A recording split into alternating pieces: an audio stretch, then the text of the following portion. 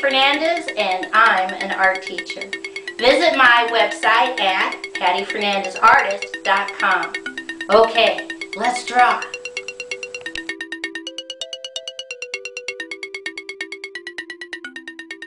Today's project is how to draw a gingerbread house. I take one finger over here on the left and I put a dot. And from that dot, I draw a wavy, wavy, wavy line all the way over to the right. I come right in the center and I put two fingers and I put another dot.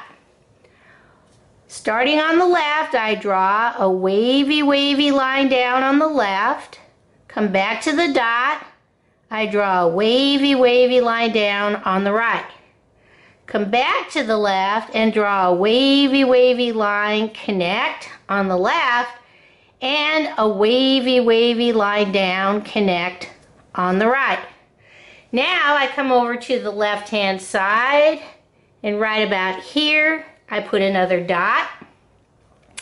And from that dot on the left, I draw a wavy line down on the left, come back to the dot, wavy line down on the right. Come back to the left, draw a wavy, wavy line down, connect. Come back to the right, wavy, wavy line, connect on the right. Now I come over on the right-hand side and right about here I put another dot. And from that dot I draw a wavy, wavy line down on the left. Come back to the dot, a wavy, wavy line down on the right. Come back to the left and draw a wavy, wavy line down, connect. Now come to the right, wavy, wavy line down, connect on the right. Now what I do is I start over here on the left and I draw a wavy, wavy line up and a wavy, wavy line down. Boom, it crashes into there and I stop. I come on the right-hand side and I draw a wavy, wavy line up and a wavy, wavy line down until it crashes into that side. Now, starting on this section on the left, I draw a wavy, wavy line up and a wavy, wavy line down. Okay? Right about here, I draw a slightly curved line 1, slightly curved line 2, slightly curved line 3, connect. Right on the top, I draw curved line, curved line, curved line, connect. Coming away from there, I draw a curved line, curved line, curved line, leave it open. Now we do an overlap, curved line, curved line, curved line, curved line, connect. And now we're just going to leave one floating, curved line, curved line, curved line, curved line, connect. Okay. I come all the way over here to the left-hand side and I draw a curved line up, connect. Come over here on the bottom and draw a slightly curved line out, connect. If you have room, you can even draw another curved straight line down, connect on the left. Now I come over here on the right, excuse me, and I draw a big curved line out, in, connect. Now I draw a slightly curved line down, connect, and if you can fit it, another curved line there. Come back to the left, we're going to draw little curved lines all the way down this section. Come over here on the right, draw a little curved line, if you can fit it in, curved lines all the way down to the bottom, okay? Now I come over here on the top part of the left and I draw 1, 2, 3, 4 straight lines. If you have room, 1, 2, 3, 4 straight lines. And over here on the right, 1, 2, 3, 4 straight lines on the right. I go back to the left and I draw baby circles on the bottom and the top of each one of the straight lines, all the way around. Come to the second one, little baby circles all the way around. At the end, of each one of these straight lines. One more, all the way around, baby circles at the end of each one of these straight lines. Okay, now I'm going to fill in the inside part. Starting on the left, straight line up, curved line over, straight line down, straight line over, connect. Come inside and draw one straight line, and then 1, 2, 3, 4 straight lines across, starting at the top, baby circles all the way around, down, over, up, keep going, done.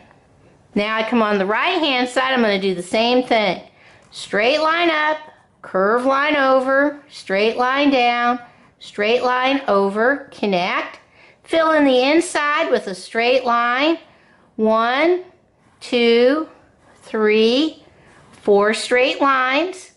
All the way around the edge, baby circles, baby circles, baby circles. Now, some people will have more lines because we all draw differently. Some people will have less lines. It's all up to you on how big or little you draw. Now I come to the main section up here in the center and I draw a circle. I put a dot inside and then I draw wavy lines to the edge all the way around. I come down here and I draw a big straight line, curved line, straight line down. Inside, I draw a straight line, curved line, straight line, connect. And inside here, I do, again, straight line down, 1, 2, 3, 4 straight lines, and baby circles all the way around the edge. Now, some of you might go, I am so tired of drawing. Just remember, if you do the drawing correctly, when we get to the coloring part, you're going to be surprised how easy it is. Right about here, I'm going to draw a baby circle. And now, I'm going to start drawing wavy, wavy lines all the way around this edge in the middle. Wavy or curved lines, curved line on the bottom, jump over. Curved line on the bottom over here on the right. If you have room, you can add some curved lines on the inside of each one of these sections. This is if you have room. If you don't, it's okay. Curved lines. We're just adding more lines for decorations. Okay.